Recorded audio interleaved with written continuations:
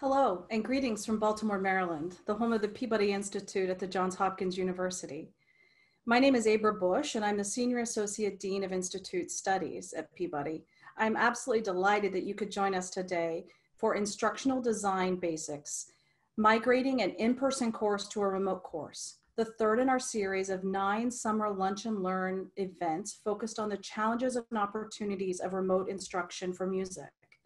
A special thanks goes to the academic leadership at many of the conservatories and schools of music in the United States and the United Kingdom for their support for this series. They graciously supported my idea and recommended a list of presenters who do excellent work in the area of remote and online pedagogy. Before we get started, I'd like to thank a few Peabody staff members who are joining us and supporting this event today. Adam Scalici from Peabody's production team will be in the background monitoring the webinar and working through any technical challenges we may have. Please send comments directly to Adam in the chat if you have any problems or concerns. Patrick Wallen from the Dean's Office and Zane Forshee from Peabody's Launchpad will provide additional support. And Christina Mancior, also from Peabody's Launchpad, is here to help me curate your questions as we go through this process. A very, very special thank you to the entire team. A few quick notes before we begin. Please hop into the chat and introduce yourselves. We would love to hear from you and hope that you'll consider this an interactive session. Be sure to send your introduction to all panelists and attendees, not just the panelists. We hope that you'll consider this an interactive session. The presenters will spend about half an hour, after which we'll reserve the remainder of the time for your questions and comments. Please place those questions into the Q&A area of the webinar. We'll do our best to curate those questions and ask them of the presenters. Should you have any technical difficulties, again, Adam's your guy. The presenters have agreed to allow us to record this webinar.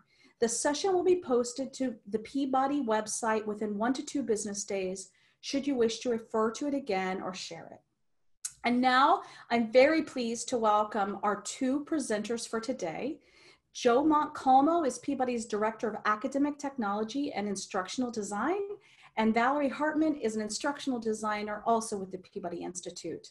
Their full biographies may be found on the Peabody Keep Teaching website. Joe and Valerie, take it away. Hi everyone, welcome to the webinar today. We're really excited to be representing Peabody. I'm thrilled to be giving this presentation with our outstanding instructional designer, Valerie Hartman. I'm going to start, and then when we get into some of the meat of the presentation, I'm going to hand it over to Valerie, and then we're going to go back and forth. So I hope you enjoy what we have to offer today. I'd like to thank Abra for putting the webinar series together and for realizing that an instructional design basics webinar was something that belonged in the series. I know we've heard from a lot of our colleagues in various institutions about varying levels of instructional design support. Within Peabody, we certainly have had a strong response to our offerings, especially in the last few months. Looking at the numbers in the webinar today, it's obvious that this was a good webinar to put on. So I'm really thrilled to be doing it and to be providing all this information for all of you. So today we're going to be talking about instructional design basics and what it takes to get from teaching in person to teaching online. Most of the webinars in the summer series are music focused. So this one is more teaching and learning focused. We're trying to give you the foundations that you need to build upon with any of the specific teaching and learning that you need to do in your content areas. With the foundational knowledge, you'll be able to branch off. And you'll be able to pick tips and tricks from throughout the presentation that you would be most comfortable with implementing at first, and then build on those as you go along. On every slide, with every tip, we have deeper dive articles. We also have a supporting website that complements everything that we do today, and we're going to share that with you a little bit later on in the presentation. So don't feel like you have to take notes. We've got everything put down for you. We've got everything in different formats. So regardless of what your favorite format is for learning, we've prepared for that. And anything that we don't cover that might be more music focused or just deeper questions about some of the tips that we do deliver, we're happy to address those in the Q&A after the presentation.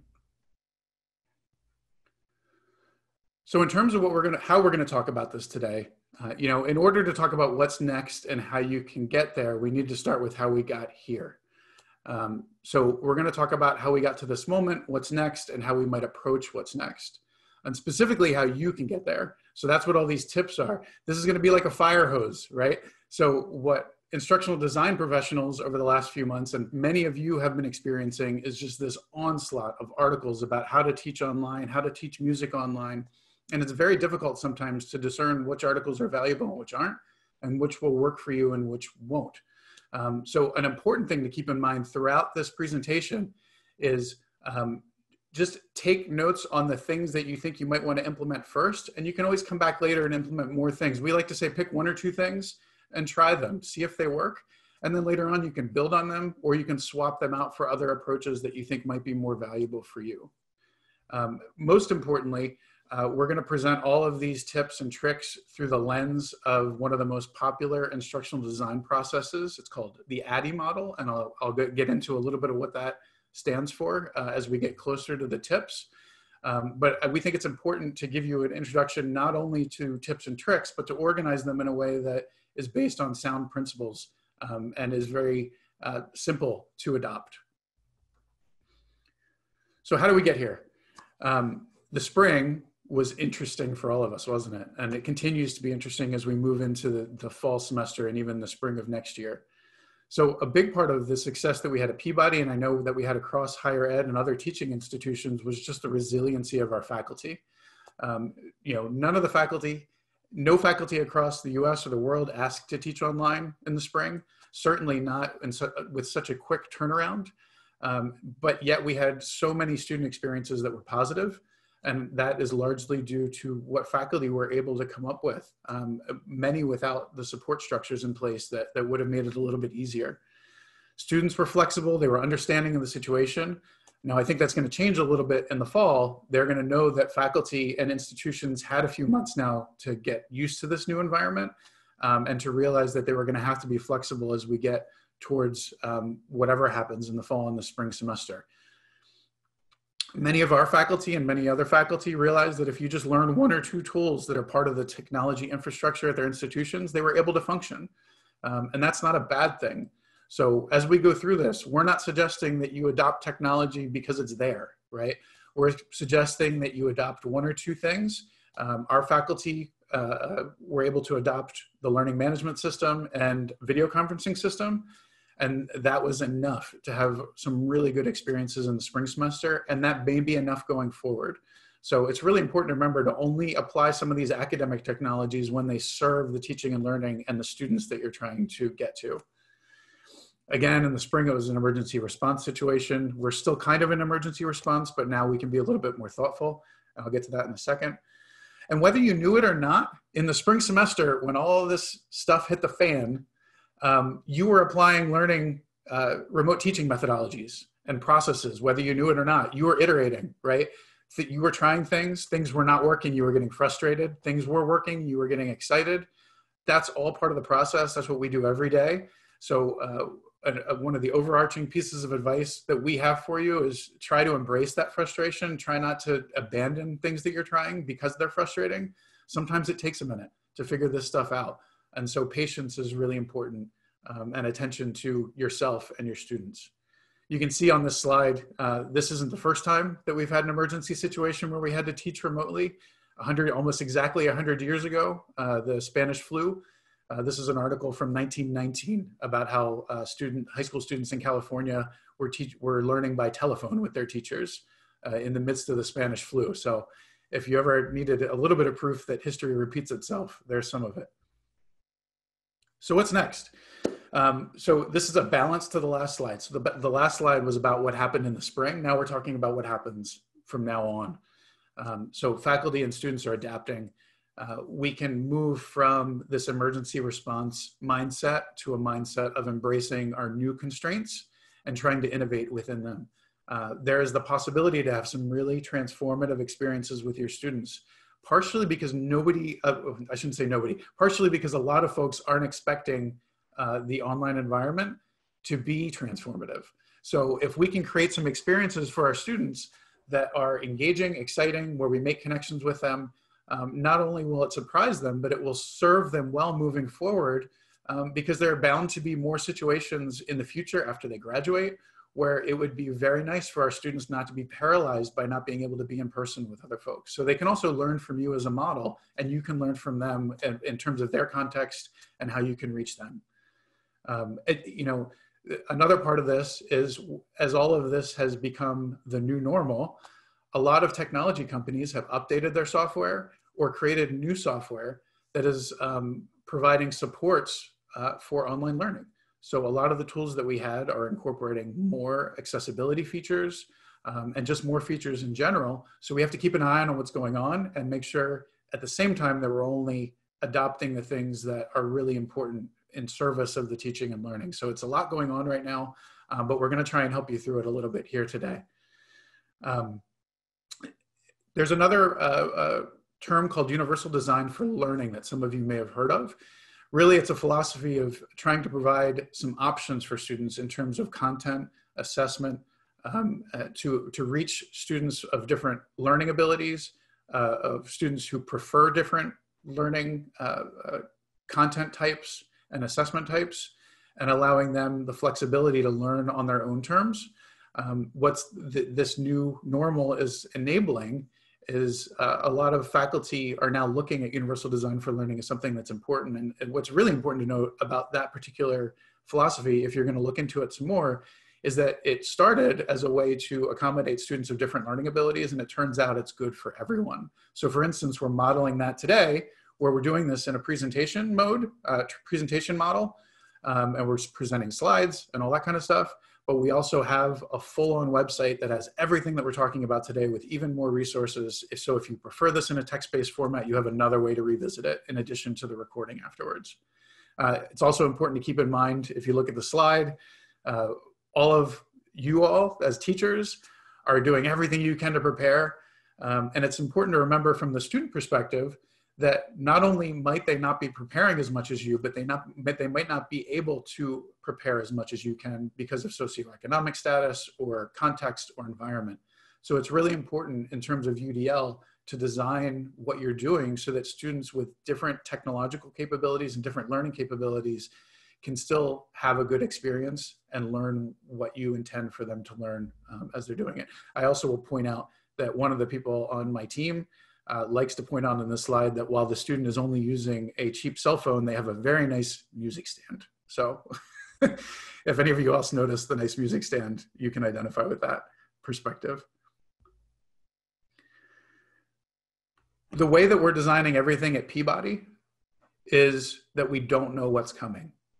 I know a lot of schools, including Peabody, have put out some varying statements on what the situations are going to be in the fall, whether we're going to be in person, whether we're going to be online. The truth is nobody really knows. And we're all planning for the best that we can plan for given the current information, but nobody really knows what's going to happen towards the end of the summer.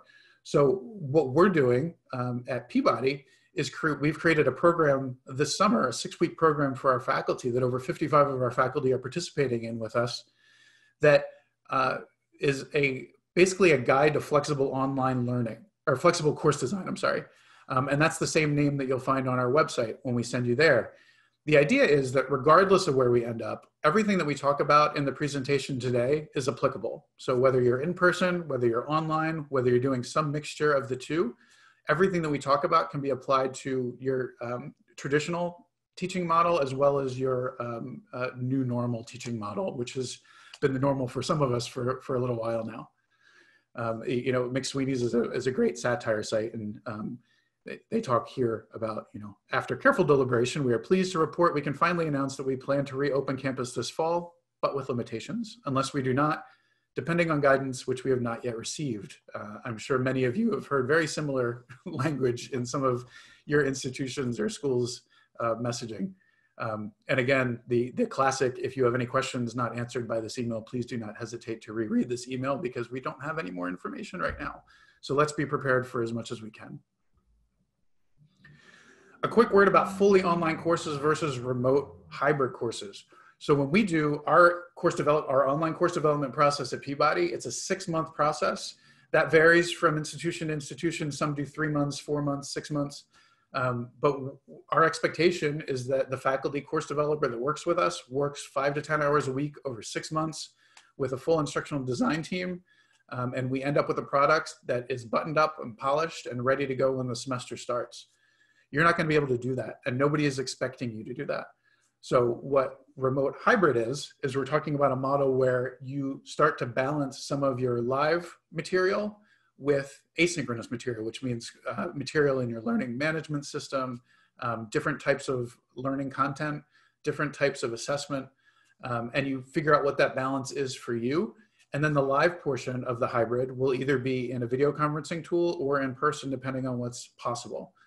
So it's an important distinction, because you don't want to put too much pressure on yourself that you need to have everything buttoned up and ready to go by the time the semester starts. Many faculty have full loads in the fall still, and they have to get everything ready. So what we're working with our faculty on is, why don't you get the first quarter of the semester ready of each of your courses, get the first 4 weeks ready, and get them polished up so you're ready to go. And then work with your students over the course of that first month to figure out what's working well for them, what's working well for you. Be authentic in that moment, and that's where we'll find the most engaging experiences for the students as well. And it's just a matter of being open to the situation and being open to some progress in conjunction with your students. If you did want to dive deeper at some point, and we can only hope that some of you want to dive deeper on this stuff after we get through this presentation, this book that you see on the screen is one of the foundational texts for learning online. It's just got a wealth of stuff in it. So if you do want more information, that's a great place to look. So what's next? What's important to remember is that this is not going to be a quick process for you. You're not going to watch one video or watch this one webinar and be really good at remote teaching. There's no good that's going to come from putting that pressure on yourself. Nobody expects that of you. Your students won't expect that of you. And I think the earlier that we acknowledge that and try not to become experts immediately, the quicker we're going to come to a place of real growth, and a place where we can really get into these new environments and play and figure out with our students what's going to work and what's not. This is a really great article that really sums up what you should focus on.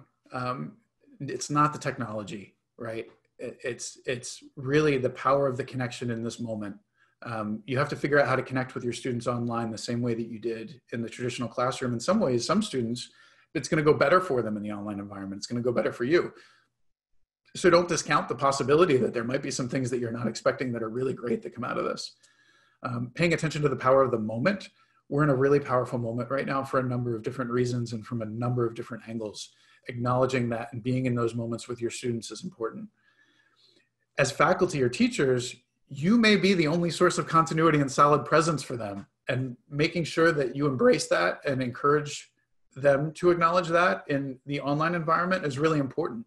I don't think it can be stressed how important teachers are in the online environment. I know there's some things that float around about how online education is really a way to start obviating the need for faculty. It could not be further from the truth. It's even more important to have engaging faculty who know how to reach their students and who know how to have discussions around important topics and content in an online environment than it's ever been.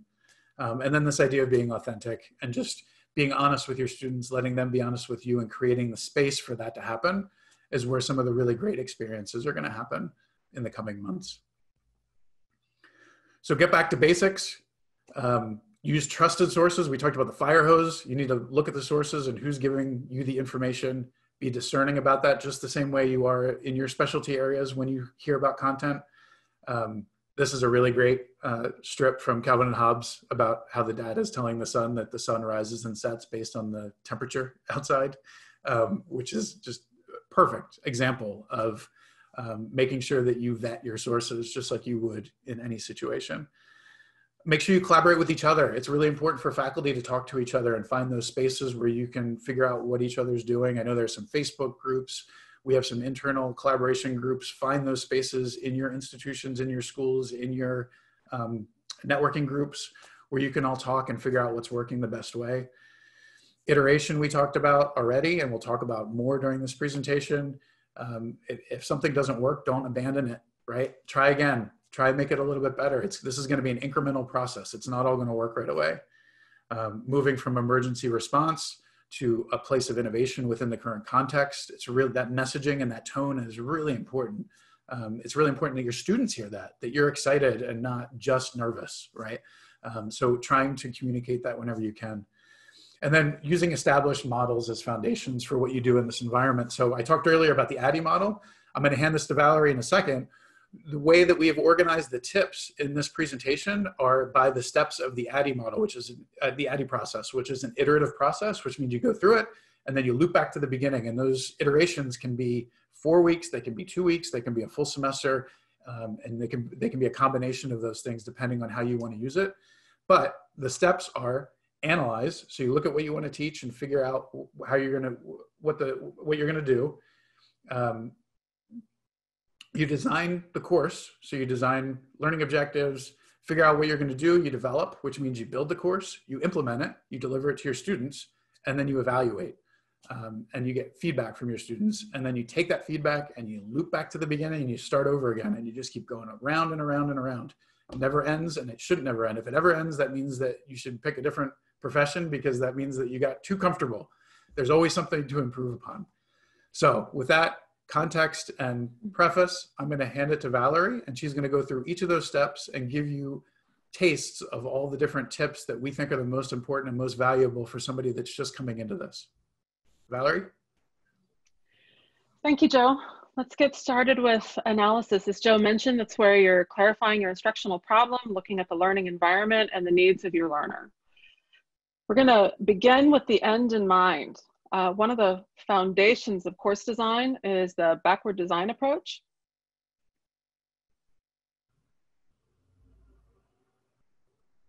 We're going to identify the desired learning results, determine what you need to demonstrate mastery, and then plan every experience in the course to be in service of those teaching goals. Next, you're going to want to organize your topics and have a course plan. If the content is well organized and with consistent due dates and workflows from week to week, students will be more able to focus on the learning and the community than the logistics. Online learners have to be more self-motivated. You want to minimize the confusion and set that for them. Create clear expectations. Students should have no doubts what the learning outcomes are, what the assessments are, and how they'll be measured. Make sure your students know how to contact you and how they can find information in the course.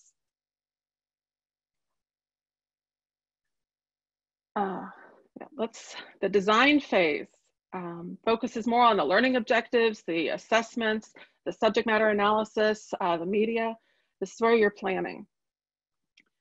You want to make your course more welcome. This brief video out of EDUCAUSE talks about how to remove the psychological barriers that can get in the way of learning.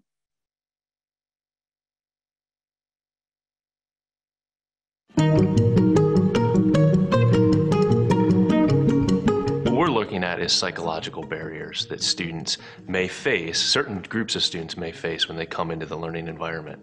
Now we have 25 years of really good research on how these psychological threats or barriers function in face-to-face environments.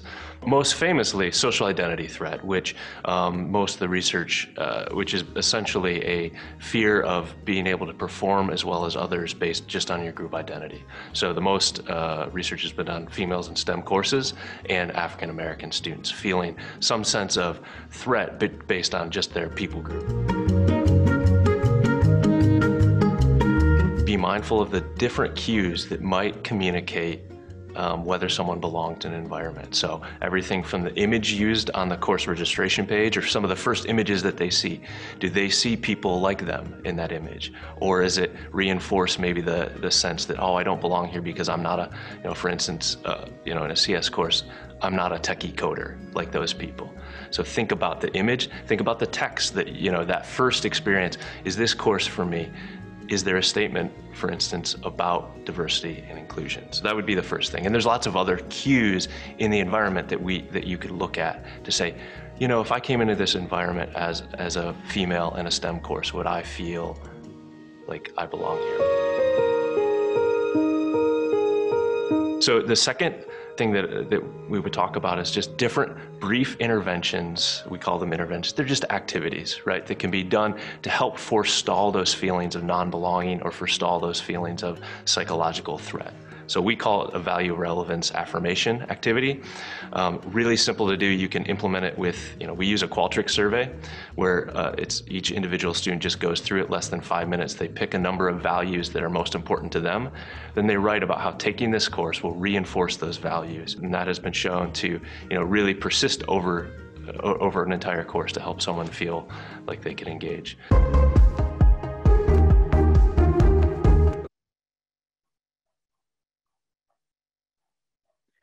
It is a great video. We just wanted to give you a taste of the beginning. I recommend you look into it when we move on. One item that you've probably heard in many arenas is chunk your content. This is true not just in remote learning, but in all manners of communication. People are busy, people skim, people are constantly prioritizing the information they're consuming. You want to make it as consumable as possible. The longer anything is, the less likely it'll be consumed, and even more importantly, the less it will be retained.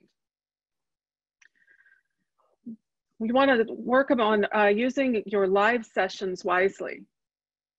Synchronous learning is going to take place in real time with a group of learners, like in a traditional classroom or in a web conferencing session.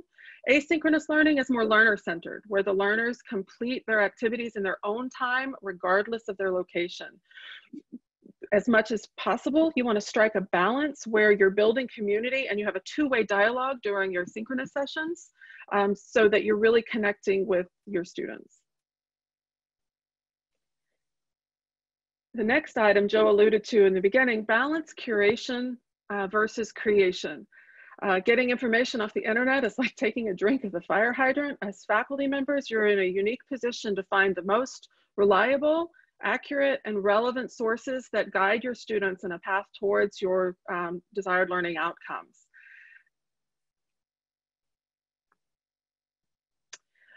When you're making a decision about creating or curating, incorporate your library resources. First, you're going to want to revisit your learning objectives and evaluate what you already have. Look for those gaps.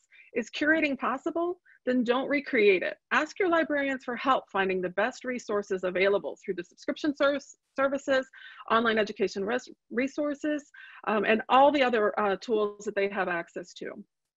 And then prioritize building only that original content that helps connect the dots and pulls things together for your students. If I could just add something here, I know whenever we talk, we work very closely with our librarians and our head librarian, Kathleen De Laurenti. Every time that we mention to her that faculty need help with something, every time she says, please just tell them to ask us for help. They don't need to know what they're asking, what they need to ask for. Just come to us so we can have a conversation with them. It's very similar to our process as instructional designers. And many times when we talk to faculty, they say, well, I guess I could talk to librarians, but I don't really know what they do. So I guess our overarching advice for working with your librarians is don't worry about understanding what they do. But if you feel like you have some needs like what Valerie is putting on these slides, just reach out to them. They are always very, very excited and helpful when people come to them asking for help with things like this. Absolutely. I think that's the message for all of us, to use every resource you have available to deliver the best product you can. In the develop phase, you're assembling your course. You're pulling all the pieces together. Some of these items you're already doing. We'll talk about bringing them into the remote space. Incorporate storytelling. Pique your students' curiosity. You want to build connection. You want to make meaning. You want it to be your information to be recalled. You do this in your traditional classrooms. You want to make sure you save place for this in any kind of hybrid or remote environment. There's endless resources on these tools, and we've showcased quite a few for you.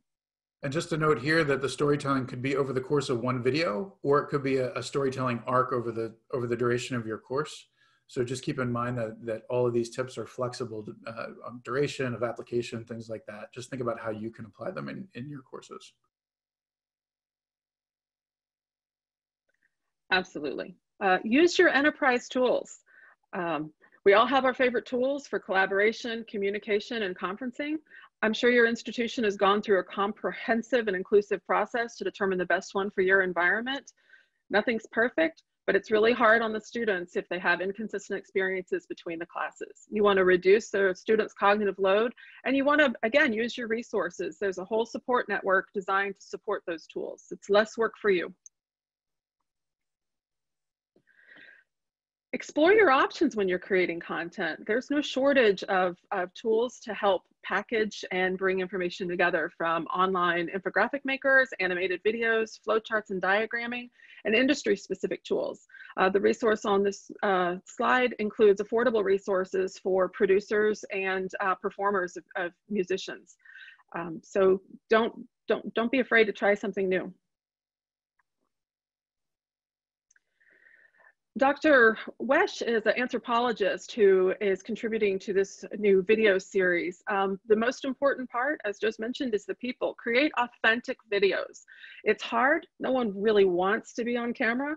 5 reasons to get on camera is it humanizes your online class, builds relationships, it validates and motivates, it saves you time ultimately, and it makes your message very implicit. I encourage you to check out the series. If I could just add for a second, he does things that are really neat, that are super simple. Like he does first-person perspective videos, and he'll take a piece of tape, the strong tape, and he'll put it on the back of his phone with a lip coming out of the back of it.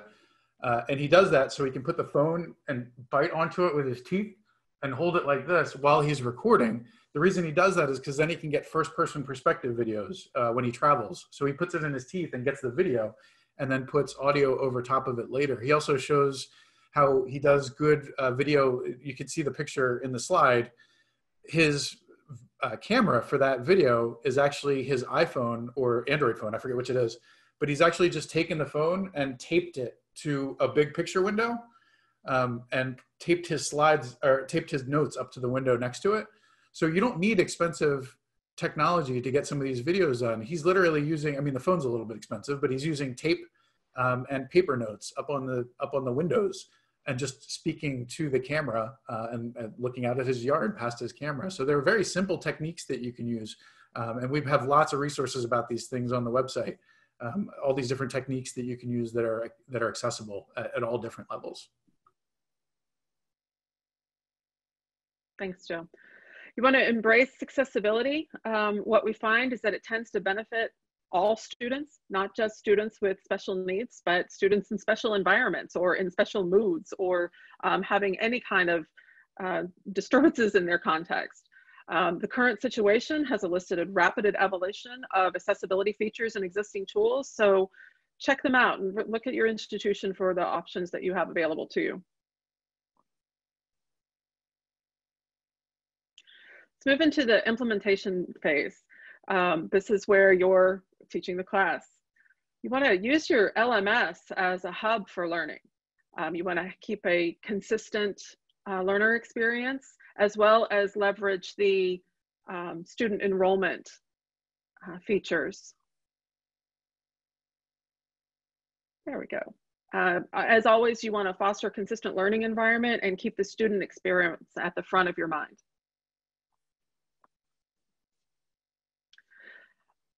The shift to remote learning works well for the learners who normally do well at our institutions, but not nearly so well for the already disadvantaged students who have a more chaotic lives and need more support that can be delivered by a professor via Zoom, lectures, and email.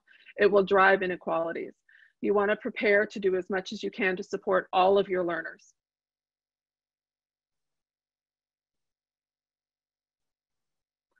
Consider offering a variety of assignment options. Perhaps allow students to choose between written papers and video submissions where appropriate. In addition to providing multiple ways for learners to demonstrate mastery, it'll cut down on the number of lousy papers you need to grade. Another item is there's a lot of different ways to teach. Knowledge is very social, it wants to connect. Teach what you know and have the students do something to teach back to other students. Let it be part of the communication. It provides some very interesting artifacts in the class. Provide practice opportunities. The resource on the screen provides close to 40 tips on how to practice or doing more formative assessments. When it comes to figuring out what your students know, one piece of information just isn't going to give it to you, no matter how well designed it is. So I encourage you to think more about giving students indications of how well they're doing before they get to the big graded items. And last, you want to evaluate the course and the students. You want to incorporate student feedback. Don't wait until the end of the semester to gather student feedback. Work with your students a few weeks into the course, see how things are going, what the pain points are, and what could be better.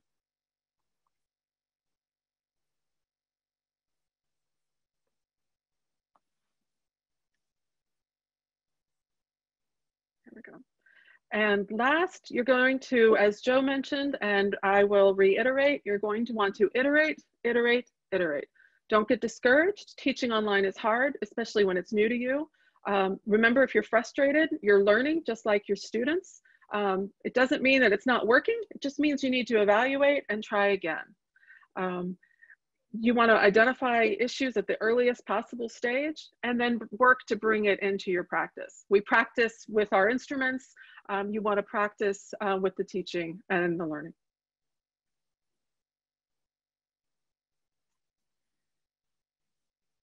We've gathered a few comprehensive resources that are available. The Online Learning Consortium has published a faculty playbook on transitioning to a remote or hybrid environment. FutureLearn and EDX have some time-based courses that you can look into, but that address this topic. And of course, LinkedIn Learning is a video-based platform that you can work on asynchronously in your own time. If you'd like a more comprehensive approach, these will take deeper dives into many of the items we've talked about. So I also want to mention again, briefly as we wrap up the presentation portion of the webinar, what we've stood up at Peabody is something called the Peabody Digital Teaching Collective. And that's, as I mentioned, a 6-week engagement. We have almost 60 faculty that are going through that right now.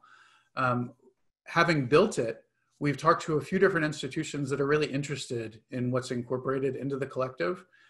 It's essentially a very thorough fleshing out of everything that's going on here in this presentation. So it's a strong balance of theory and practice that's really helping to prepare our faculty to get ready for the fall semester. We are considering creating different time formats and availability of the collective.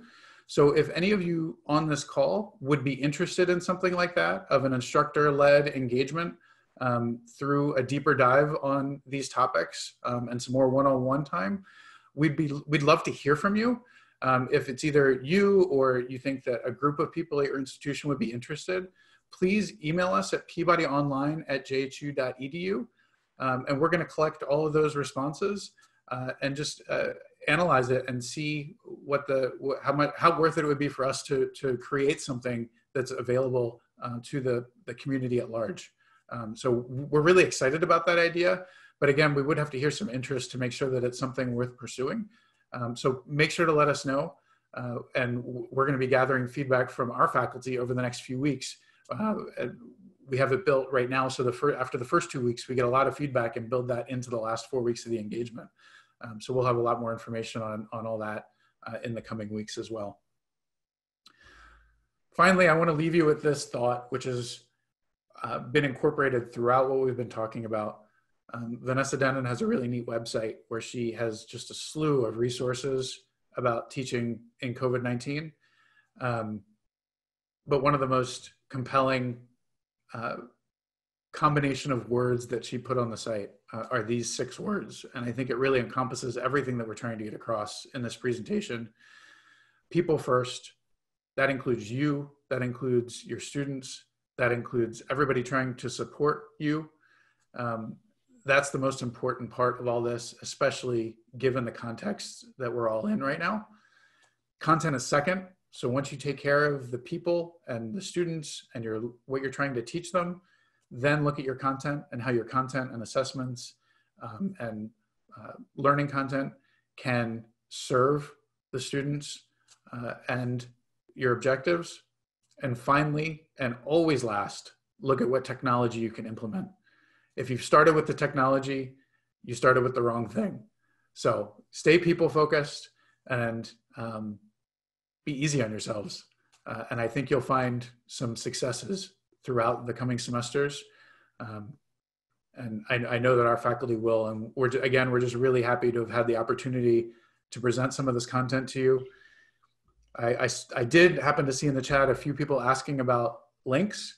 So if you go to peabody.jhu.edu/keepteaching, there is a link on the right once you're on that page that's called the Faculty Guide to Flexible Online Learning.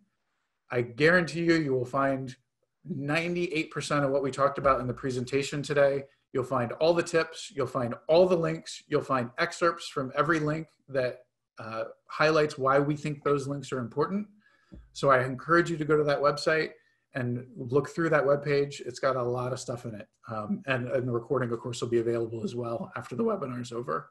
So thank you for giving us your time to present this. We're happy to answer any questions you might have. Joe and Valerie, thank you so much. Your expertise in this area, along with the other members of your team, have been invaluable to us at the Peabody Institute over the last many months, weeks and months, both on the conservatory side as well as the preparatory side.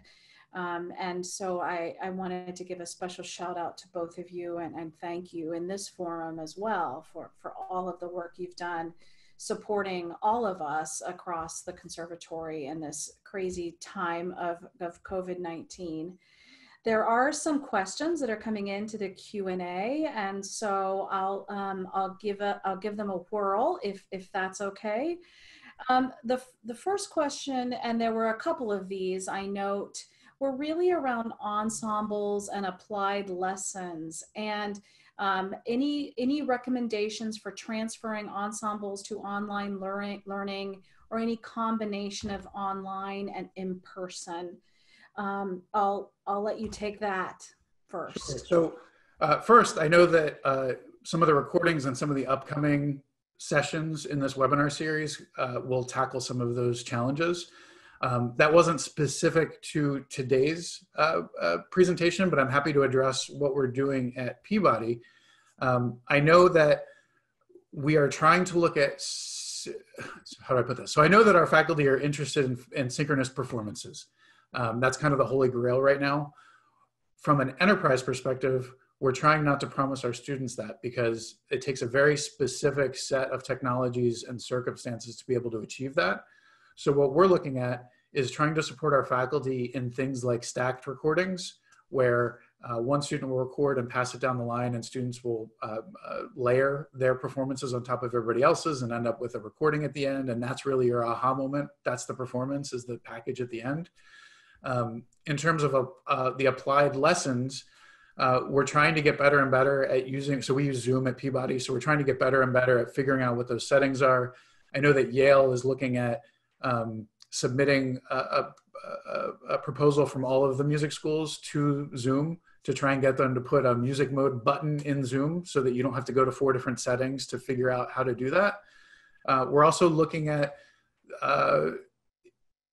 assuming that it is a moment in time and we will get back to applied lessons in person sooner than later. Some of our faculty are looking at some alternate options for what to do in the meantime. So whether that's looking at videos of other performances and analyzing them with their students, or looking at sheet music and analyzing that with their students, or any other combination of things. I know one thing that's really popular is considering having the students record and then submit the video and use the live sessions for talking about the recording rather than for trying to do a live interactive session. That can be helpful. There are also tools out there, if you get to the point where you wanted to go down that recorded video route, there are tools out there like VoiceThread. I know there are a few other tools like it, where a student could submit a video of themselves to you, and then at specific time codes, you can respond to them with video. So it gives you an opportunity to see what they're doing and to talk to them at that moment in time, and they can see exactly which part of the video that you're talking about without too much effort. So I hope that's a good enough answer for now. I know that, like I said, I know we have a lot of other sessions that are covering some of these topics as well. There will be an instrumental ensemble session on July 21st. And there will be an applied study panel on July 28th. You can register for either of those on the Peabody Keep Teaching site. So those are coming up. There was a question in the Q&A. Practicing is an issue for students in small confined environments or in a roommate situation. Do you have any resources to offer these students? So that's a tough one. And I think it's not limited to just roommates. I think it's limited to family situations. I think it's, you know, we have a dance program, and I know our dance students don't have space in their houses to do dance performances. So I think that that one's a little bit more difficult because it is individual to the students. I think one thing that could be helpful is making sure that your students are supplied with technology that might help them. Some of the instruments that we have digital options where they could use headphones and pipe the audio right into a Zoom call. Other than that, I think it's a matter of just helping the students to find spaces that they can do what they need to do. We can't solve the challenge of instruments making noise, right? Finding spaces is really the most important thing. I'm not sure there is a technological solution to figuring out how to, you know, play a saxophone and not bother somebody that's next to you if they would be bothered by that. Thank you. The next question is this one. When teaching online, do you find shorter time periods work better, or should we keep the same allotted times for our classes? So this is a layered question. Valerie, I may throw it to you in a second, but let me just start. One of the things that you have to be really careful of, because we're all moving online and everything's flexible all of a sudden, is that your institution, that you're paying attention to when your slots are that your institution is giving you, because you have to keep in mind these students are still taking all of their other classes. So if every faculty just did their classes whenever it was convenient for them, they're going to start overlapping and it's just going to be a mess. So the first answer is stick to the times that you're given for your classes, even if you're not in person. That being said, there's nothing wrong and there's a lot to be said for moving some of your live classes to an asynchronous format. So Valerie, could you speak a little bit about that consideration of what pieces of your live class maybe you could consider putting into an asynchronous format and what you can reserve the live sessions for in that situation? Yeah, absolutely. And I'll start by addressing the time. I'd leave that in the student's choice. The student can decide how long they want to study and or work on school activities, and if they need to take more frequent breaks. So building asynchronous activities gives the student more control, and it's more of a learner-focused approach, so they can choose when they engage in those activities. There's all kinds of activities you're probably already using, such as readings or a video you might ask students to look at outside of class that they can do. They can do that on their own schedule, taking a break that is appropriate for them. What was the other part of your question, Joe? What to reserve the live sessions for? Yeah, the live sessions, it's best to take advantage of the students and faculty being in the room together so that you can connect on the concepts and the more challenging items. So that timeline, again, honors the institution schedule, and students have that time blocked off on their calendar for you. So you would use that time mostly to connect and rather than and have two-way conversations about the content. We've had a lot of situations at Peabody where students are asking for faculty to open up the classes earlier than the time schedule and leaving them open afterwards, just so they can be with their classmates. So keep that in mind as well, is that you are kind of the conduit for them to be able to meet with each other sometimes and give them an excuse to meet, right? So don't discount the power that you have in maintaining the connections among your students, not just with you. Thanks, Joe and Valerie. In a related question, someone asked, I'm scheduled to teach an online section of a course with time TBA. In other words, there's no set time. Should I expect students to meet synchronously, or should I plan the entire course to be asynchronous? So I think that it is never a bad idea to have a plenty of asynchronous content. That being said, I think this may be a simple instance of polling your students to see if you can find a common time. Maybe you'll get lucky and there will be a common time. Some of the advice that I would give, depending on where your students are, is maybe to have 2 class sessions or 2 sets of office hours, one in the morning one day and one in the evening another day. so you don't have students that have to get up at 4 in the morning to meet with you, for instance. I mean, that's really it. I think it's you have to listen to your students and see what they have available, and then determine if they all can't meet at one time, if it's sufficient for most of them to meet at that time and the other ones to get the content asynchronously. But you do want to keep in mind equity as well. So you do want to make sure if there is a difference between when and how people can meet, that you're providing equal alternatives for the students, so that nobody feels like they're getting less of a course or feels like they're being marginalized because they don't have something that the other students have. Okay. Another related asynchronous versus synchronous question in regard to chunking content. In my in-person music appreciation course, I work up to watching a 30+ minute symphony together, live video performance in class. Is that appropriate to still incorporate into an asynchronous online course, or do you have a recommendation for how to do that? Again, it's working up to watching 30+ minutes of symphonic music together in a live video performance in class. So I'm going to address the most important part, I think, of this, because some of this is just, yes, it's perfectly appropriate to do that. I think the technological challenge is watching a live video for 30 minutes with your students. Most of the experiences we've had with online video conferencing is that it's become really good. But when you try and watch a video together, there are lots of different issues that can come up between audio and video syncing, between students dropping out, between dropping out parts of the video and not following. So unless you have unless you're going to stop the video and talk about it over and over again, if you just want to watch it together, one option is to have everybody queue up the video on in their own web browser and hit play at the same time, and then keep a chat going during the video, so that nobody has to pause the video and restart it, but you can all keep an ongoing conversation. I know at Hopkins, we use Microsoft Teams as a chat tool and a discussion threading tool that seem to really resonate with our students, and we're using heavily. So something like that, where you have a chat going with all of your students while the video is playing, might be a really neat way to do that, where you're kind of circumventing some of the technological limitations. Valerie, is that a complete answer? Is there anything to address with the first part of that, with leading up to the content? I think it just comes back to the objectives. When you say scaffolding towards getting to a longer, then if that's part of it, then I think Joe's solution sounds like a good way to make sure you're managing that environment and having the community continue and the dialogue along that process. Thank you. What recommendations do you have for assessments or types of testing, or is there a good resource on this you could point us to? I'll start, Joe.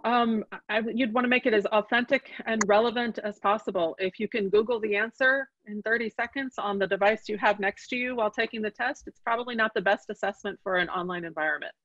So you want to get more to the synthesis of information, the what they really know, short answers, short essays, something they're creating, a different way of working with it. You can have them develop a podcast and then turn in a shorter, abbreviated reflection with citations. There are lots of options. The key is to go back to what is the learning objective and how can they demonstrate mastery. There are usually a myriad of ways to demonstrate mastery of the content. Thank you.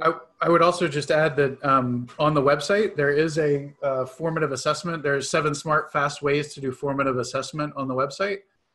So I encourage you to go take a look at that as well, and that'll give you some other options for assessment. Another perspective, because I also teach at the master's level, so I know some of the faculty perspective here. While I know it is best practice to always do short answer and essays so that there's really that deep knowledge being conveyed, can also add a lot of work to the faculty load of having to read through all that and mark it up. So part of the reason why videos are interesting as submissions is because you get to watch a video instead of reading all those papers, right? And also it's good to balance. So there's nothing wrong with having some multiple choice tests or something like that if you balance it with some of the deeper assessment models. Just make sure if you do multiple choice that you do things like use your LMS to mix up the questions for every student, just to try and prevent them being able to share the exact test with other students. And you might want to think about putting a time limit on it as well. Valerie said you could Google some of those. A good cheap way to stop students from being able to Google every question is by not giving them time to Google every question. Thanks.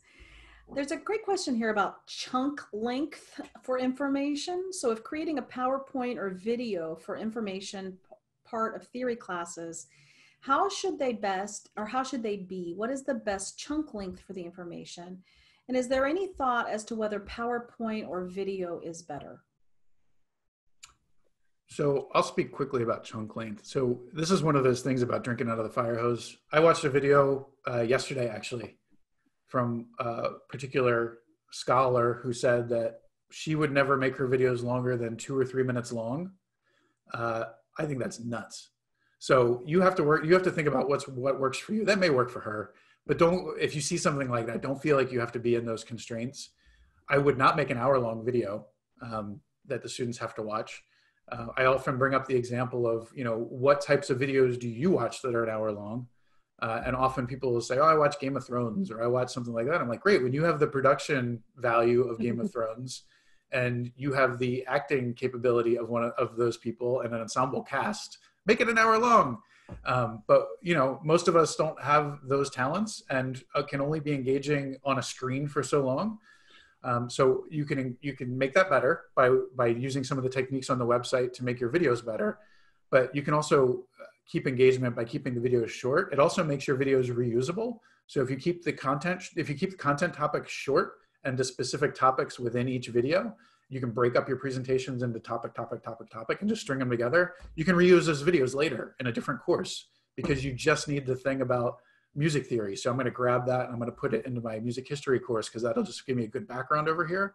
There's lots of good benefits to chunking this content up. But general practice, we do at max 10 to 15 minutes is our standard within Peabody. But again, that can be flexible depending on your content and delivery. Thanks. Here's a question that keeps coming up at Peabody too. Any advice on how to get students to turn on video during live classes? It's hard to connect with them when they don't want to show their face. I can tackle that. In our team, we established the norm on the first day that we were home managing support calls, helping faculty transition. We're on screen, and during that first day, faculty says it's so reassuring to see your face. They needed help. They want to know someone's there for them. It's the same with the students. I think regardless of the age you're working with, you establish that norm at the beginning of the class. I think it's perfectly acceptable when there's bandwidth issues to try turning off the video, but there needs to be some kind of engagement and some kind of understanding on how to do that. You don't go to class in pajamas. You're not, eating lasagna, in class. I think it's perfectly acceptable to establish those norms and be flexible when bandwidth issues arrive. But I think it's really key to set that from the beginning. I would just add contextual issues as well. So bandwidth issues, but also in terms of the context of these students, you have to leave the opportunity that for some reason video is not viable for them in their environments. And just in the interest of equity, you can't expect that everybody can be completely comfortable with what's going around behind them. And extending that, if you work with younger students, like our preparatory does, we highly encourage them, if they're in a bedroom or wherever they are, to make sure that doors are open wherever their students are and make sure that other family members are present, just so that all liability is removed from you as a faculty member were anything to happen on those calls. Joe and Christina, I fear we're out of time. Your presentation has been so remarkably helpful, and the PowerPoint slides were so packed full of information. We're grateful to you that you will allow us to post those on the website. For all of you, the video for this presentation, as well as those slides, will be posted in the next couple of days on that Peabody Keep Teaching website. Again, a very special thank you to Joseph Montcalmo and Valerie Hartman, as well as Christina Mancior, Zane Forshee, Adam Scalici, and Patrick Wallen for their support today.